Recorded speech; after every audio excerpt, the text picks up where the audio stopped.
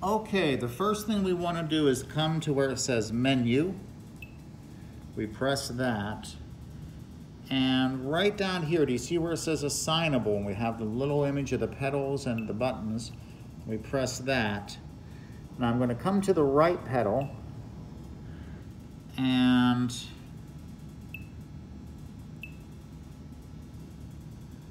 I'm just going to change that to something else, just so that there's no confusion. We're going to change that to the soft for right now. Now I'm going to come to the left pedal, press where it says soft, and I'm going to change that to sustain. Now we'll be able to use the left pedal as a sustain.